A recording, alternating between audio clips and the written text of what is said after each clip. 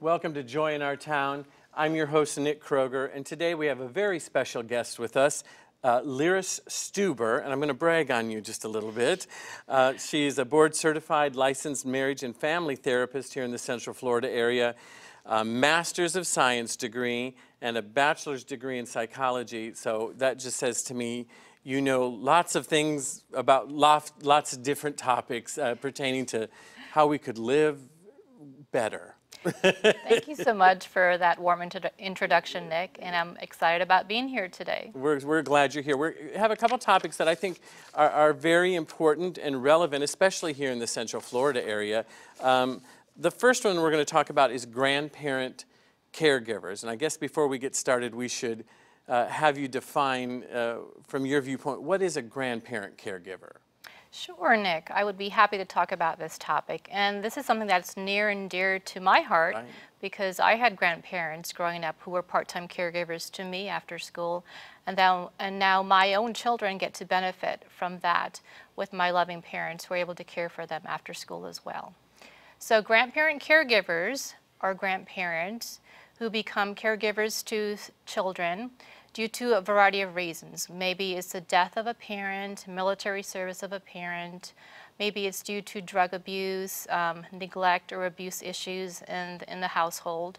It could be due to also financial issues, pregnancy of a teenager, and from in any which way in which the primary parent is not able to care sufficiently for the needs of the children. Excellent, and you do find in today's society, for those reasons and many more, that grandparents are having to step in and assist in some way. Absolutely. Statistically, always good with statistics, statistically, how many children within families are being raised by a grandparent caregiver? Well, believe it or not, 8% of children in the U.S. are being cared for by grandparent caregivers part-time and 10% full-time. 2.4 million grandparents are caring for 4.5 million children. Wow. So that is quite a number of people that are stepping in and helping to give care to their grandchildren. It is, and it's a wonderful thing, but it also can be very exhausting at times. Yes, absolutely. Typically, we touched on it briefly, but if you can go into just some more depth or examples of responsibilities of a grandparent caregiver that some of our people watching might identify with and say, oh, I could do that, or that would be great if I had someone who could do that. Sure. Well, some of those responsibilities could be as simple as after-school care for kids when they come home, helping with homework, and maybe just getting dinner made and serving them until the parents are able to pick them up. But many who are the full-time grandparent caregivers have to be basically in the role of the primary parent. Right. That means getting up in the morning, taking care of the kids, whether they be infants or school-aged kids, getting them off to school, and all the responsibilities that come with that as far as doctors and medical appointments, after-school care, running them around from here to there, teacher conferences. Right. All that matters, being in that role of a parent. And a lot of times, grandparents they're past that stage. They've raised their children already, and like I said before, due to unforeseen circumstances, they have to now step back into that role. And you see and you hear about it, so much more this day and age. Again, because of various circumstances.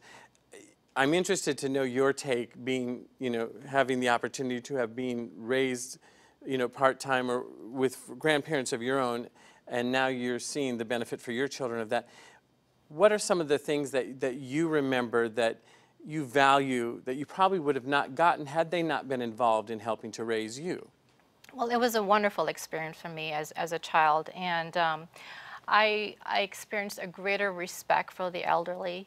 I remember, coming home from school and going to my grandparents' house and my grandfather telling me stories of my father growing up, and they raised 10 children. I'm like, how did you do that? I could barely raise 2 of my own. and just hearing all the antics and their struggles, and just getting a greater respect and love and appreciation for them, their legacy, you know, family values, Right. and the work ethic that they instilled in my father, and that translated to me as a person. Just, you know, I want to have that in my character, in my legacy. And so just being able to appreciate that, those are some of the benefits. Other things would be just the opportunity to just slow down and not be so fast paced, and to have help with homework after school. That was great. And just being able to just really have another deeper level of nurturing that I really appreciated. Yeah, those are things that are priceless. It is. And have ripple effects, I'm sure, now through you to your children, and probably beyond that. That will be of benefit.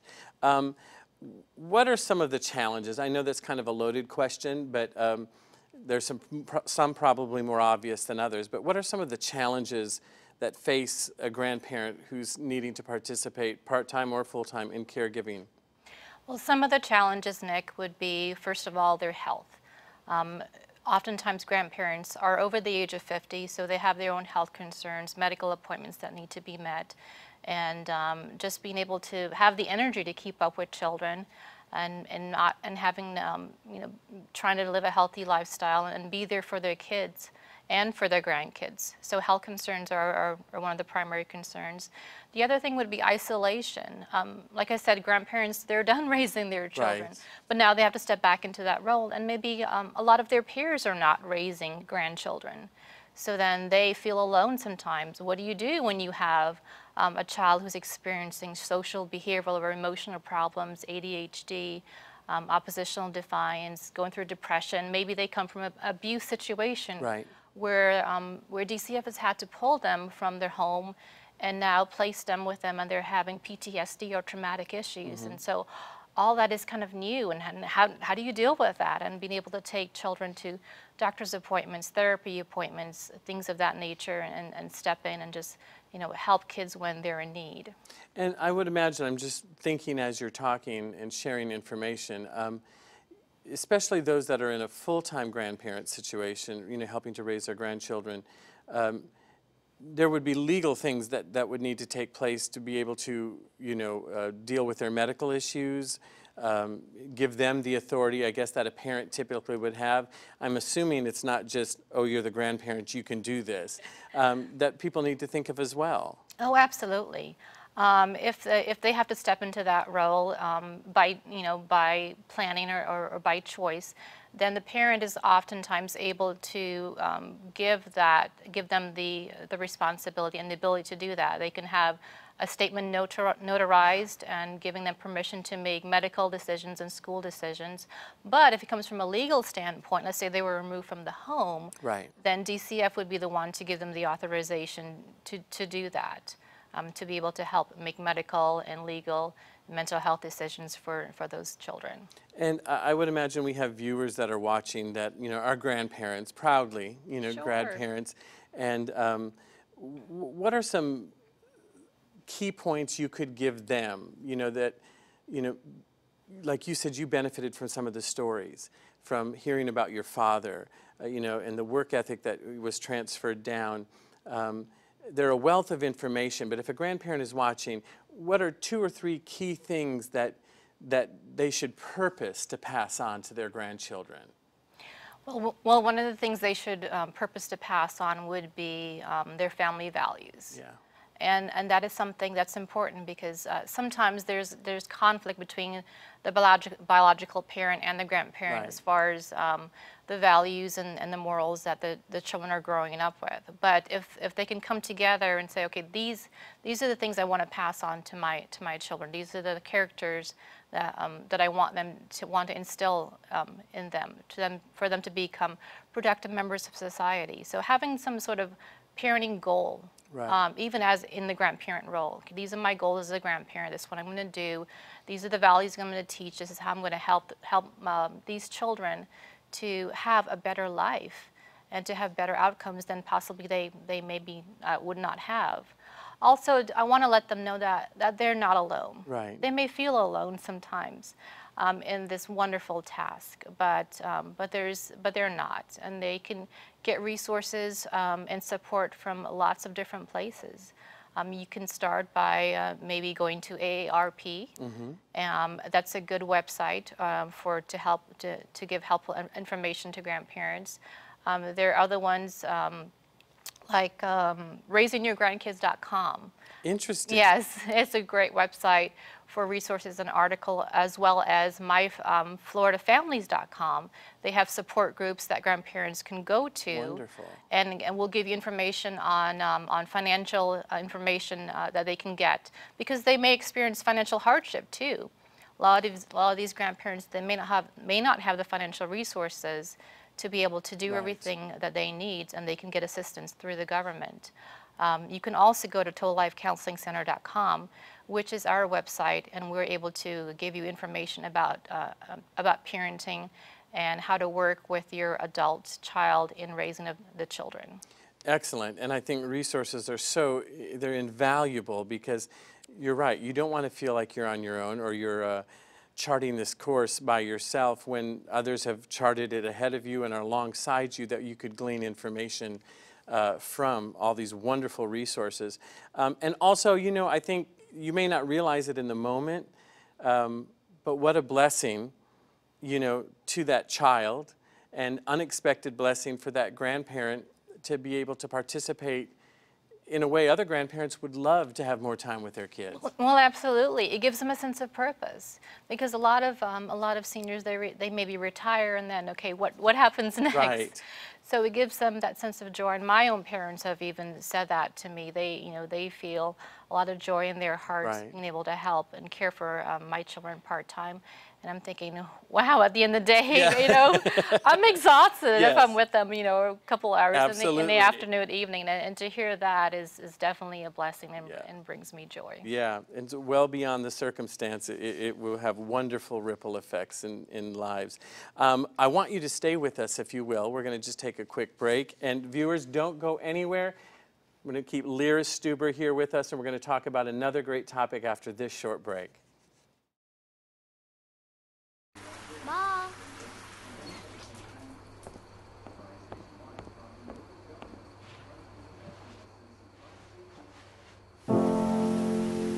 Dear.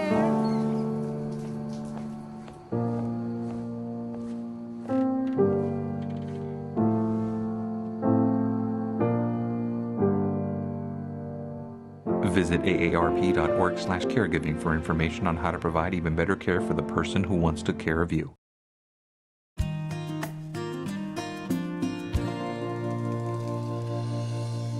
Welcome back to Joy in Our Town. I'm your host, Nick Kroger, and as promised, we've kept Lyris Stueber here as a board-certified licensed marriage and family therapist here in the Central Florida area. And Lyris, thank you again so much for being here to talk about a couple topics that I just think are really valuable to our viewers. You're welcome, Nick. I'm so happy to be here. I want to switch gears a little bit and talk about a topic you hear horrific stories about, you know, maybe the worst cases. But it can become a problem, and it's hoarding. And the effects not on the person who is hoarding, but on the entire family. So let's first describe hoarding. What is hoarding? Well, hoarding is the compulsion to acquire, purchase, search for, or save items that have little or no value. And it's become a problem in today's society. And it differs from collecting, because collectors often have a sense of pride and accomplishment about their collection. It could be coins, it could be model cars, it could be figurines or things like this. But hoarders have a sense of shame and embarrassment about their habit, because they're hoarding insignificant things like pieces of paper or plastic or food, and it just kind of overwhelms them, overwhelms their house, and kind of takes over their lives. It's very interesting to me. I never had heard it put that way. I thought hoarding, they're aware to the point where they are ashamed of what they do, but yet have the compulsion to continue to do.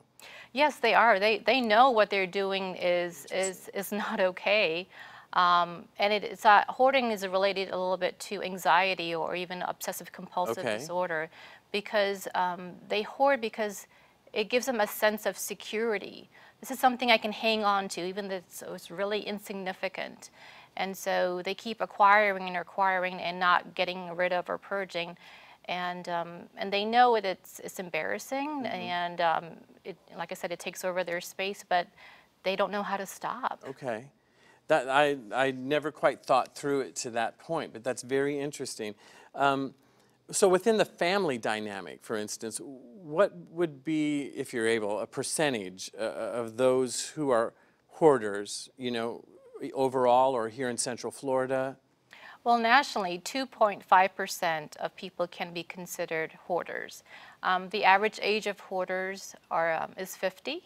Okay. And so I don't know specifically for Central Florida region. I haven't come across Right, that as okay. yet, but there's a small percentage, 2 to 5% nationwide are hoarders. My goodness. And let me ask you this, when you gave me the average age, you know, then my brain immediately goes, okay, well, that's kind of mid-life. Sure. You know, I wonder, is there a connection, you know, with maybe people who are about 50-ish, the transitions that happen maybe with kids being out of the house or about to, do you think sometimes it's associated with the need to to still feel valuable or to be in control of something in your life? Absolutely, Nick. Yes, because often at that stage, the children may be leaving or in the process of leaving the household. People may experience the death of a spouse or a family member, and something in their life is out of control, and this is their way of kind of controlling something Yes. in their life, even though it may look to us as being insignificant, but for them, this is their way of kind of hanging on to something that gives them that sense of security. And as you talk too, I mean, and I told you before we went to air, I learned so much being able to do these shows and meet people such as yourself. And this is one topic that you are shedding great information on, even just to me. That sense of control. So immediately I began to think, well, you know, people who suffer from other disorders, you know, most common you hear anorexia, you know, that's someone wanting to gain some control, in that case, of their body. Over their body. This instance is somewhat still based in that sense of control. I can acquire and I can hold on to. Yes. But yet they're aware Yes, that it's not normal. Yeah, they're fully aware of what they're doing, and it just it's a ripple effect in the family. Yes. Like I said, beyond that sense of embarrassment and shame, they may experience financial hardship. They may be on the verge of getting evicted from their place, their apartment, their house, because it becomes a health hazard. And or they may lose their kids or you know Right. or over this, and it's just something that they feel that they have to keep doing in order for them to feel secure. It's very interesting to look at it from that vantage point. How would you go about as a family member? How would you begin to go about trying to help someone who knows they need help but can't apply it, at least not initially, as far as hoarding goes? What advice would you have for that family member that sees they need to step in and do something? Well, to that person, I would say approach your hoarder with love and with understanding, and recognize that it comes from a place of anxiety. It's not just because they're just digging their heels in Right. and they're just refusing to throw things away and have an unkept home. It comes from a place of anxiety. So if they can first approach that person with compassion, maybe have a family intervention and say, this is what I see, it's overtaking your house, I want to help, maybe get the other siblings involved, things of that nature. And just approach the person with love and say, I will be here for you. I will make a plan with you. Let's make a plan to get rid of some of these things, because they have to do it gradually. Right. Because if you do it all at once, it may send that person into a panic attack. Yes, absolutely. And so you have to kind of have a plan going in. And then part of that plan would be helping the hoarder to get some sort of cognitive behavioral therapy. Yes. So they can understand that the basis of their disorder is anxiety based.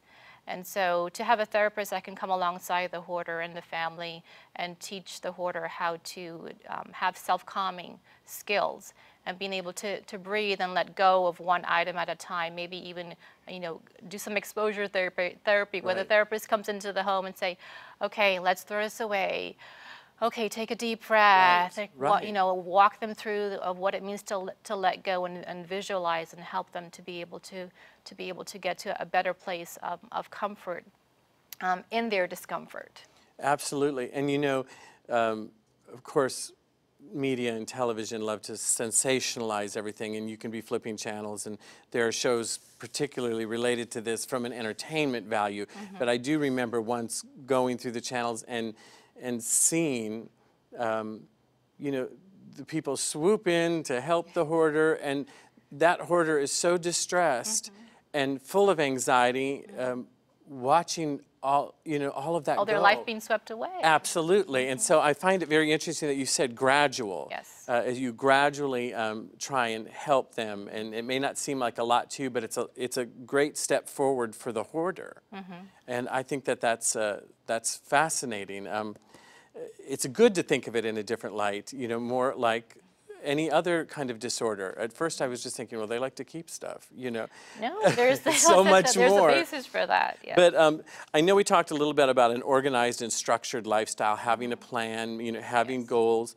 Are there other ways to help build that healthy family relationship so there won't be as much of a need for things because you've made your family connections better? I mean, do the two correlate? Oh, absolutely, they do. If you have a healthy family connection then, and that hoarder won't feel the need to kind of fill that emotional space with all these insignificant things that they have. So repair any relationships. Right. You have to start there, whether it be with your parent, if that's the person who is the hoarder, a sibling, and work on repairing that relationship. Going to that person and taking responsibility for your part in the conflict, even though you may not have started it. Right. Approaching that hoarder with love, getting some sort of family counseling can help. And at Total Life, we're able to do that, to help bring families together, to be able to encourage them to support each other through good times and bad. Right. That is so excellent, and how it's all connected. If someone's watching today and they realize they have an issue with this, and they're hearing you talk and they're going, oh my gosh, that's me, or a family member thinking, what would you say to them, those initial stages? We've talked about family resolution, we've talked about slowly, piece by piece, trying. But if somebody like me is just now going, okay, there's a lot more to this than I thought, and it's bringing and awakening things in them, what would be the first few basic steps to even address the situation? Well, some of the steps would be, first of all, just being able to mentally just love yourself and accept yourself for who you are. That's good. And recognize that your habit or your behavior does not necessarily translate to your heart. So be able to say, okay, this is what I do. I know it's not healthy. It's not an excuse, but it's not a reflection of my heart. So, Right. So be able to get away from that guilt that we talked about that hoarders have. Yes. It's important to do. And the next step would be to tell somebody, hey, I have a problem with this. And then you get to choose who that person is. It could be a trusted friend. It could be a family member. Maybe they've been hiding, this behind, behind their family's back. Just being able to confess that I can't do this on my own. I need some help with that. And then beyond that, there are lots of community organizations that you can access. The Mental Health Association of Central Florida is an organization that you can call, and they offer support groups and counseling there, as well as Total Life Counseling Center. And you can contact us and to get some therapy and some help for yourself. To say that this problem is bigger than me, literally, it's bigger than me. So I need some help to be able to do this. And then, if you're able to, and beyond that, just being able to talk to people in your social circle, maybe people at church or in your senior center, and say, okay, I have a problem with this. How, do you know anybody who struggles with this, and can you help me? And as you said too, there are wonderful resources out there, whether you're the one suffering with the issue, or a loving friend or family member of someone, and so how to best deal with this. I just think, I look at this and I hear you today, and it somewhat makes me sad, because what you're lacking, I'm making general statement, and I'm not a physician, but it appears what you're lacking in your life, you know, that is a basic element that we all need, you know, to love, to be loved, to be known, to have value, are basically replacing it with objects. Yes. Am I correct in that assumption? No, it is, yes, because you know, that loss of sense of self, that sense of self-worth, self-esteem, for a variety of reasons, right. Things have happened in people's life, is being replaced by these tangible things that are so silly or insignificant, right. And so it makes the person feels like calm or secure, like we right. talked about, to have that in their lives. And ultimately, we want to replace those things in the life of a hoarder with quality life, with yes. quality relationships, yes. with a safe place for them to live, with family support, and all those things that can fill that space that's been lacking in their lives. And as someone who also is involved with, you know, family therapy, which would totally be necessary in a situation like this, to bring true value and true worth to that person instead of the substitution, which are these things, yes. items they're hoarding. Do you find that I'm sure it's difficult, but do you feel as if eventually they reach that place where they have the value and the worth and the love and the self-confidence, or is it something they will always have to keep in check and struggle with? Well, I think it's on a case-by-case basis, right. because some people, if they do have a biological basis for anxiety, it may be a lifelong struggle. Okay. You know, that push-pull of sometimes you have the intervention, you have the therapy, and then after a while there's a lull and they start acquiring things again. Yes. But if you have somebody that maybe is going through situational ordeal, or where they're replacing things because of the death of a loss of yes. someone, having quality relationships in their life and being able to fill that with people who love them, that's great. Can help them recover. Perfect. Lyris, thank you so much. You've been a wealth of information, and you've shed some light on some great things. And viewers, I hope that you've learned something. It'll motivate you to take a look, and just remember, if we join together, we can spread a little bit of joy in our town. We'll see you again real soon.